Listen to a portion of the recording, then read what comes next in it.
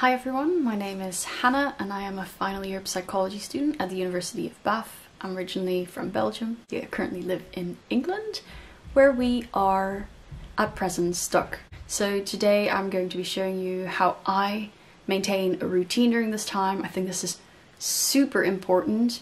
The first thing that I find really important to do is to get up at pretty much the same time, whether you need an alarm or not. I like to get up between 7 and 8 in the morning, have my breakfast, get showered, and then get to work until about 11 or 12 o'clock. And I set myself all of this time to do work because I know that if I don't have this routine, I'll start to be not quite sure what to do with my time, and that is actually quite stressful. Whereas if I know I have this time that I have to sit down and do work, I will actually get it done. Next, exercise.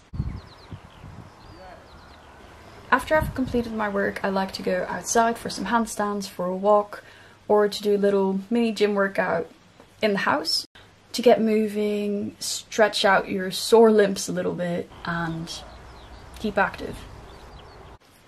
Whilst it's really good to have this routine and to go outside and to do your work, make sure to also have some time for yourself. So make sure you include breaks, maybe have a chat with some of your housemates. It is so important to stay in contact. Make sure not to neglect this.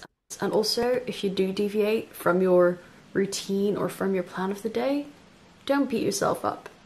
Instead, having a routine is really good, especially during this chaotic, anxiety-inducing time.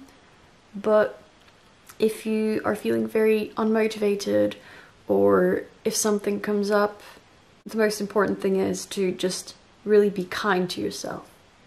Anyway, it's now 6 o'clock. That is my designated time to stop working on a Friday. So I will get making some dinner. For dinner, I made lovely mac and cheese, and I really like being home and having time to cook. For me, that is one way to relax, but if you have other ways to relax, maybe read a book, listen to some music, play some games, things like that. Do whatever you do to unwind, and that should definitely be a very important part of your routine. Also important is to get your night's sleep. It's now 10 o'clock and I am getting ready to go to bed. Anyway, I hope you enjoyed this video and learned something. I hope you'll all be able to stick with your good, healthy daily routines. Let me know. Take good care of yourself. Good night.